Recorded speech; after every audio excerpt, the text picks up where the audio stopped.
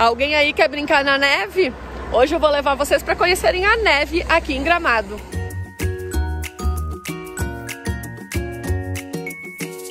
Olá, eu sou a Fran do Viagens que Sonhamos. A gente está aqui em Gramado, na Serra Gaúcha, e hoje a gente vai visitar o Snowland, um parque de neve indoor localizado aqui na cidade de Gramado.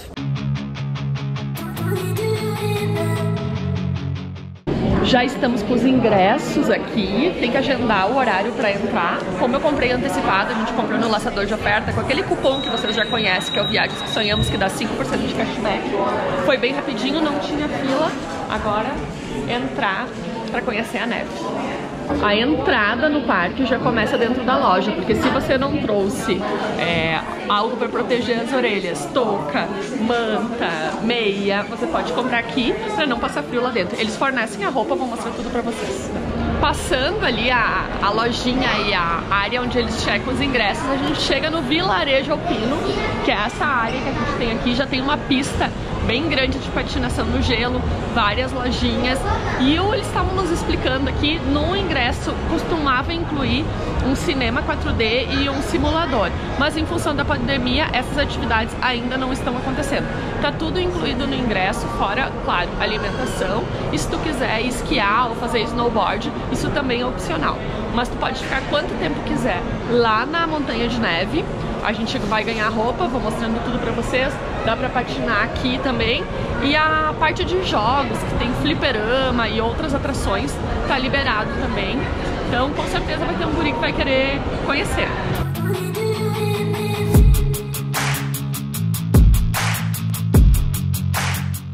A gente já deu uma volta aqui no vilarejo alpino pra conhecer, mas vamos pra montanha de neve, né? Todo mundo quer ver neve e passar frio.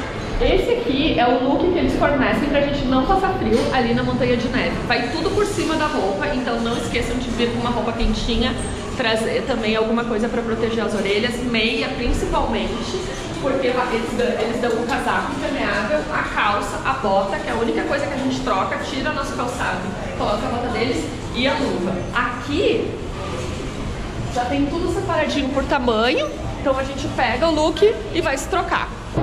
E aqui o cara escolhe as botas pelo tamanho.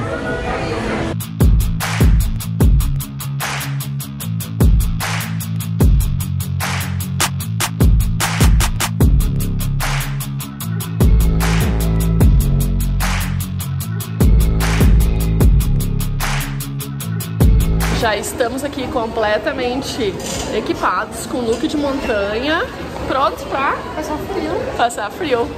Eles ficam, ó, com os tênis, eles não cobram, né? A gente deixa o tênis aqui, mas se quiser deixar mochila, casaco, alguma outra coisa, eles têm armários para alugar, custa R$25. Então traga pouca coisa. Deixamos os calçados, eles dão luva também, fechar aqui a roupa, entrar na neve. Na geladeira. Na geladeira.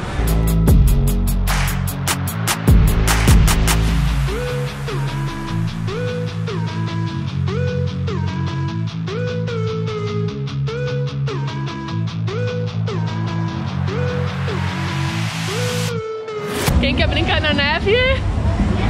Quando o parque inaugurou, tinha tempo limite que tu podia ficar aqui dentro da montanha de neve. Hoje em dia isso não tem mais.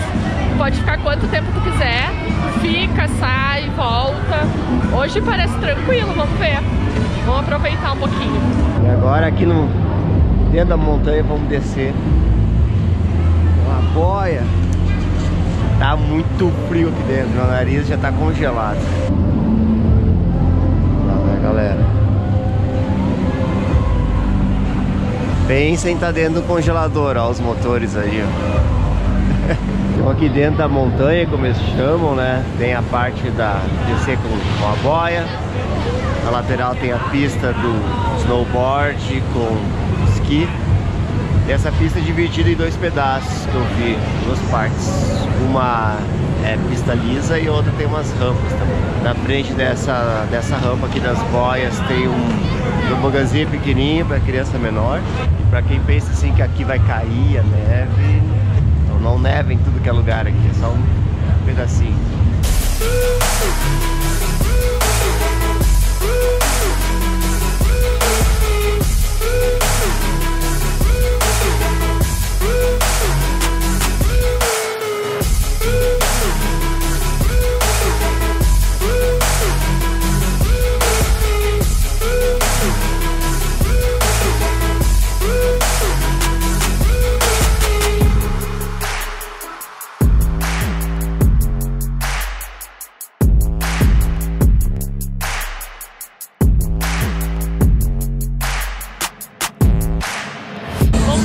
boiadinha aqui pelo lado. Um local de chocolate. Aqui tem uns anjos. Tem gente fazendo anjo. Meu Deus. Além do tubing que a gente fez para adultos e crianças grandes, tem o pros pequenininhos aqui, ó. Aqui a neve tá caindo, ó. Vamos.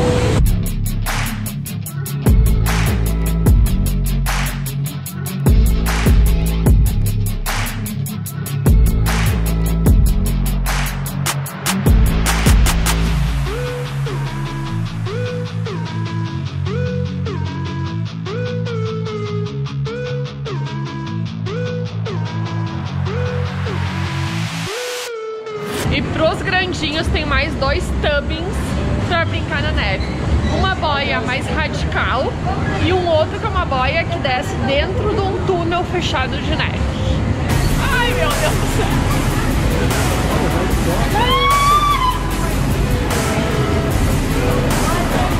Vambora!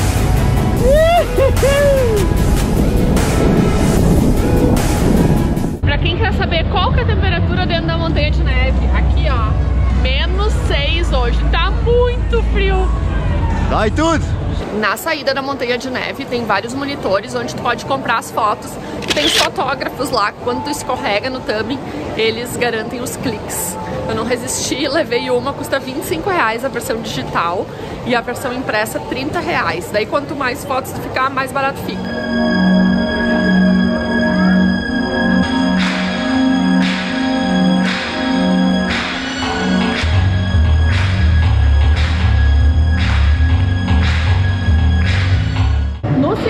Aqui junto com a área dos restaurantes tem vários jogos, fliperama, brinquedos, como se fosse uma grande casa de festa.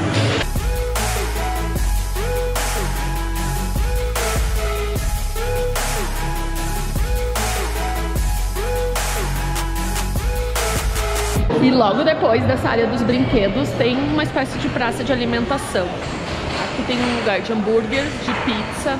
Tem uma área bem grande com mesas, mas o grande destaque é o Ice Bar, que é um outro restaurante. Achei os preços bem justos, vou mostrar o cardápio pra vocês. E o legal ali é se tu conseguir uma mesinha no vidro, que ele tem visual da montanha de neve. Aqui ó, pra quem gosta de saber preços, achei bem bons os preços do Ice Bar. Tem prato kids R$23,90, prato de filé de frango R$29,90, filé de alcatra R$32,90, prato de massa R$26,90. E aqui ó, tem o visual da montanha de neve. Então dá pra ficar sentado ali almoçando, bebendo alguma coisa e vendo as pessoas se divertirem e passarem frio.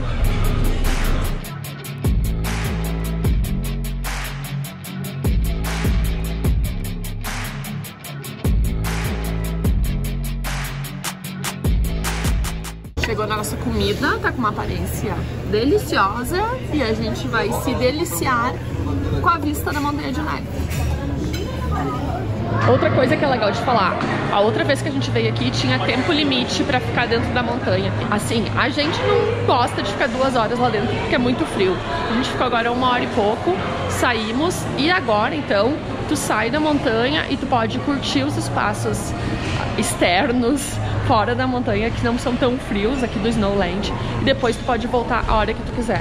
A gente fica com a roupa, ó, tô com a roupa aqui. Aqui eu tô até passando um pouco de calor porque não é frio como lá dentro. Dá pra tirar essa roupa de neve bem tranquilamente, mas eu tô assim, ó, com protetor de orelha, com manta, então com o casaco deles. Tenho meu casaco impermeável, tenho uma blusa de linha e mais uma blusa térmica de baixo. Ah, e não esqueçam de trazer uma meia extra, principalmente se for melhor ainda, se for uma meia grossa. E para quem quer esquiar e fazer snowboard, pode alugar o equipamento aqui. Se tu já tem experiência, tu aluga então o equipamento e o tempo de pista, dá para alugar meia hora, 1 hora. E se você quer fazer snowboard ou esqui sem ter experiência, tem aulinha. E a aula é em grupo ou individual. O equipamento, o aluguel é R$60 e a pista para meia hora é R$50, para 1 hora R$70. A aula em grupo era R$90 e individual R$900. E agora a Francine está se vestindo para patinar no gelo. Disney on Ice. Preparados? Ô Mariel, você solta? Parou? Eu parei. Ué? Vamos lá? Lá tá o Dodô, ó, todo corajoso.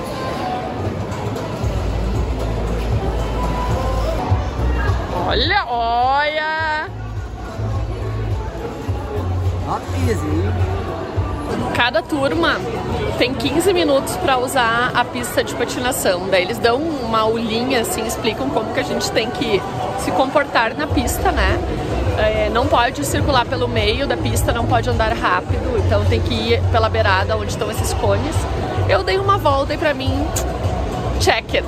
A experiência já foi feita. Prefiro ir lá na montanha de neve, passar frio e escorregar se divertindo. Olha, o Dodô tá lá, todo corajoso.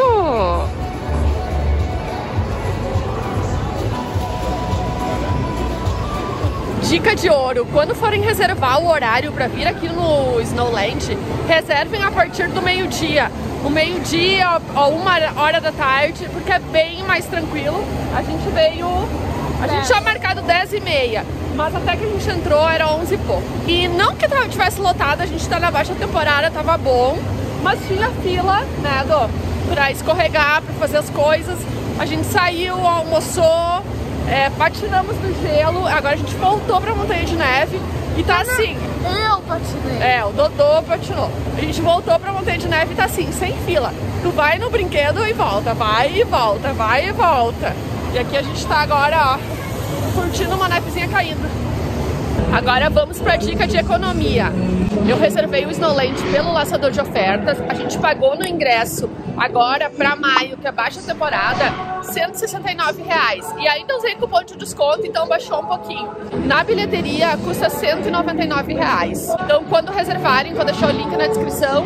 Reservem pelo Laçador de Ofertas. Usem o cupom ViagensqueSonhamos, que vocês ganham 5% de cashback, que é cumulativo também com outros cupons. Não esqueçam que para vir pro Snowland precisa reservar antecipado, principalmente na alta temporada que esgota.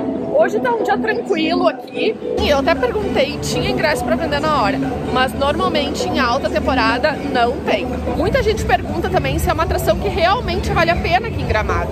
Pra quem quer sentir o frio, quer ver neve, vale a pena sim. Eu confesso que eu prefiro atrações ao ar livre, em meio à natureza, né? Mas para um dia de chuva o Snowland é bem legal, é diferente, mas claro que não é uma neve natural, né? Foi um dia divertido, Dó? Sim, foi. Foi? Então tá.